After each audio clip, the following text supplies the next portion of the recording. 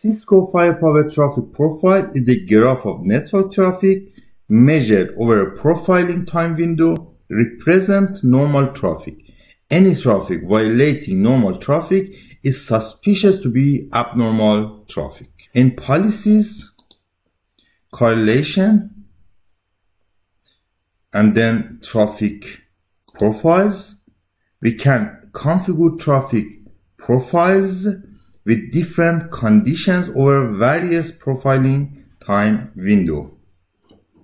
There are many options for conditions, including a specific IP subnet, a specific application protocol, a specific web application category, or a specific country, and many other options. Profiling time window is the time in which normal traffic statistic is measured and learned. Sampling rate is the frequency in which traffic statistic is generated, and by default is 5 minutes, and it can be as long as 1 hour. And inactive times are the times when your traffic profiles are exceptions. For example, when you create a backup of your database and a high rate of traffic is generated in the network during backup time. As examples, I've created 3 traffic profiles since it takes time to learn traffic pattern and traffic graph. One for the subnet of 192.168.1 and the time window of 1 hour. Let's check inside.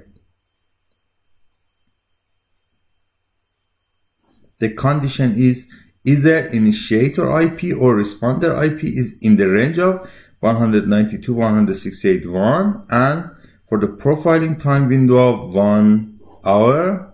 The second traffic profile is the same, but for the time window of 1 day. And the third traffic profile is for web traffic, including HTTP and HTTPS with 1 day time window. Application protocol is HTTP or HTTPS, and the profiling time window is 1 day. By clicking the graph image beside any traffic profile graph will be shown. As you can see, the mean or the average of traffic rate is displayed in the profiling time window, and how traffic rate violate the average over time by a standard deviation, 1, 2, or 3 standard deviation. Let's also check the graph of the other 2 traffic profile for the same subnet and time window of 1 day.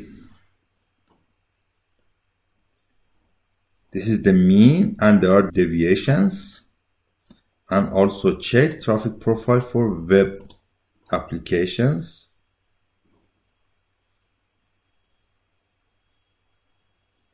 And this is the average traffic rate and deviations from the average rate displayed in the graph. Now we can configure a correlation policy that takes a real-time action to traffic profile changes that violate more than a specific times of a standard deviation.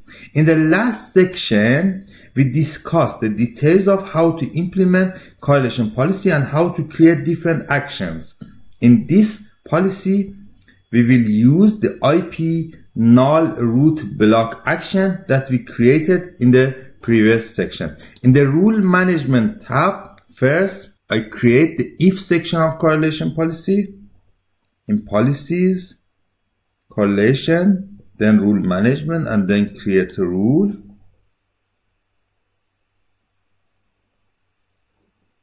For example, with the name of traffic underline profile underline change. With the condition of a traffic profile change, we can choose one of our traffic profile that we have already created.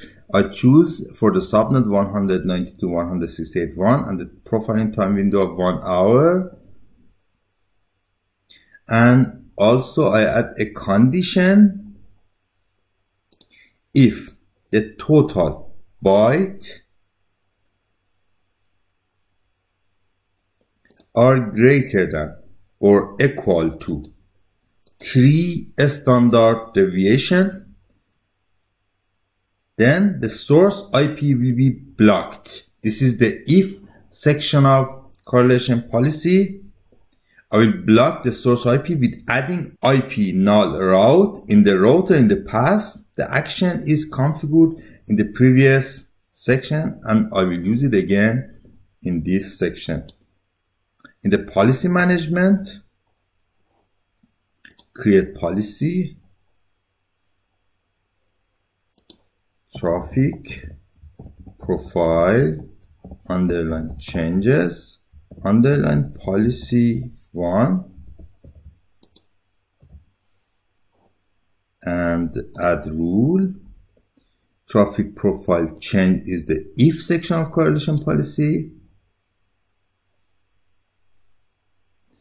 And the action is block source IP, which I've created in the previous section.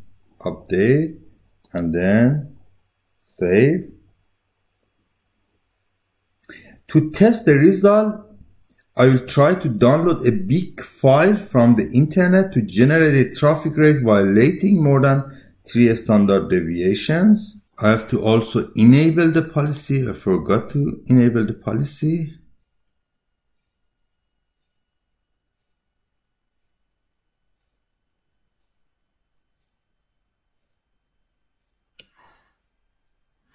And I will check it again in a few minutes. The graph of traffic profiles changes can be checked in traffic profile graph after I've downloaded a big file through the IPS device.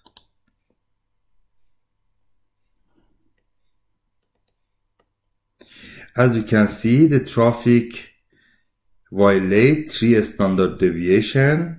So it's expected that the IP address violating more than 3 standard deviation will be blocked by correlation policy action module. Let's check it in the router.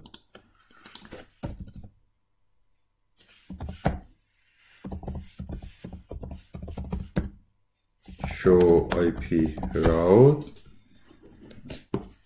As you can see, 192.168.188 is blocked with a mix-up of null 0 because I've downloaded the big file from 192.168.188.